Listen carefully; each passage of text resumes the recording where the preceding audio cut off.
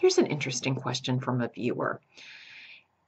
Our viewer has been dating this girl for a little while, not that long. I think it's only been a few dates, and they're not in a relationship yet. They're not boyfriend, girlfriend. They've just been dating, and he's decided no, he doesn't want to get serious with her. He's just not interested.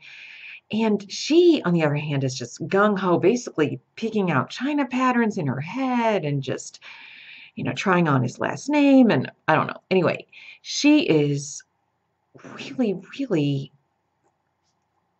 into him, and he doesn't feel the same way. So, what is he supposed to do?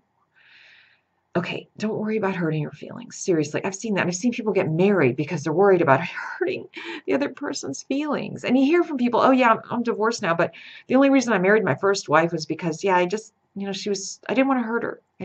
She was so, no, you guys.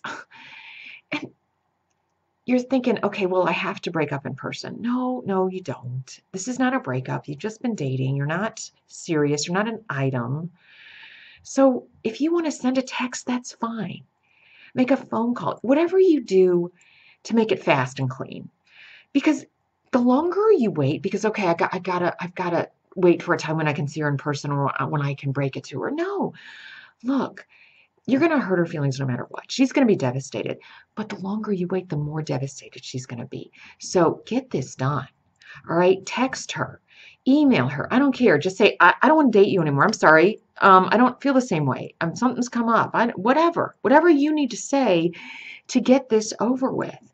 It's not going to soften the blow if you wait, or if you bring her flowers and uh, go to a nice restaurant. No, because then she's going to think, oh, well, maybe he'll change his mind. No, make it harsh, make it clean, make it done. Okay? Because you're just going to prolong the agony. And she needs to know now there's no future. And it's good that you know now. Don't feel bad about this. Feel bad if you stay in this relationship for a year or 2 years when you had no intention of marrying this person. Then you should feel bad. Don't feel bad now. Just get out.